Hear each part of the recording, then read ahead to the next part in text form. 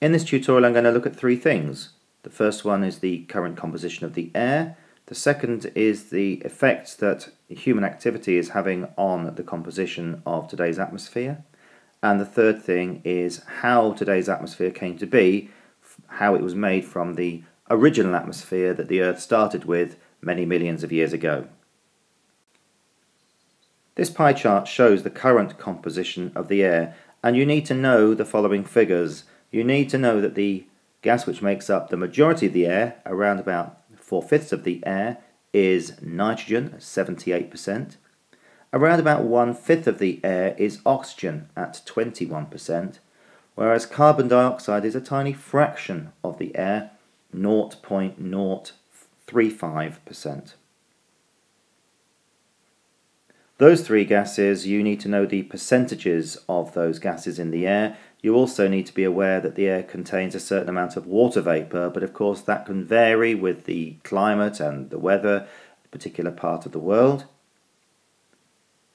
We also need to understand how human influences are having an effect on the present day atmosphere.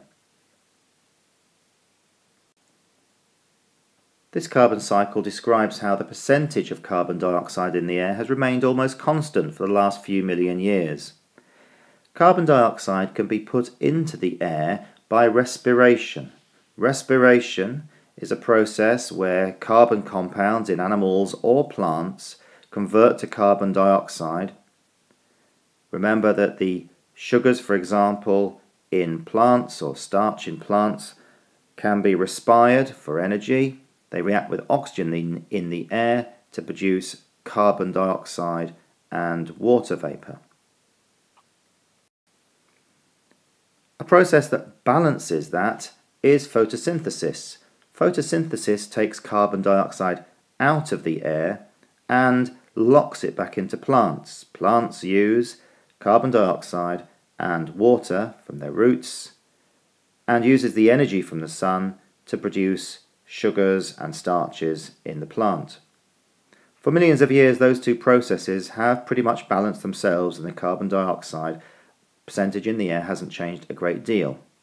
However, this third process, combustion, is upsetting matters. Combustion takes carbon compounds in fossil fuels, burns them and makes carbon dioxide in the air. This would increase the percentage of carbon dioxide in the air and of course reduce the levels of oxygen in the air which are used for combustion. And it's because there's been so much combustion of fuels in the last 200 or 300 years since the Industrial Revolution, and because of the industrialization of some of the nations across the world, that the amount of carbon dioxide in the air is very slowly creeping up. When you're asked about the carbon cycle, you must not talk about combustion, respiration, photosynthesis, putting oxygen into the air or taking carbon dioxide out of the air or whatever. You must talk about the percentage changes or how they change the level of oxygen and carbon dioxide in the air. As you can see here, combustion and respiration both decrease the percentage of oxygen in the air. They use up oxygen out of the air and increase the percentage of carbon dioxide in the air. Whereas photosynthesis does the reverse. It will increase the percentage of oxygen in the air and decrease the percentage of carbon dioxide. But of course the levels of oxygen and carbon dioxide stay relatively constant because of this balance between respiration and photosynthesis. However, the amount of combustion happening is slowly increasing the percentage of carbon dioxide in the air. The other gas that we're aware of in the air, nitrogen, doesn't change a great deal in terms of its percentage because it's a very inert or unreactive gas and therefore doesn't get itself involved in these processes. Finally, at foundation level, you need to have a broad idea of how the current atmosphere came to be, how it evolved from the original atmosphere many millions of years ago.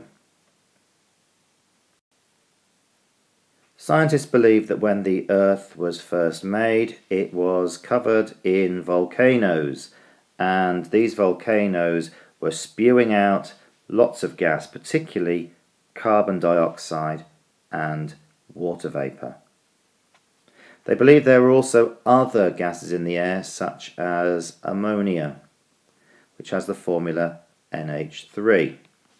Now, as the Earth cooled down, so the water vapour in the air started to condense and formed oceans, and this would have reduced the amount of water vapour in the air.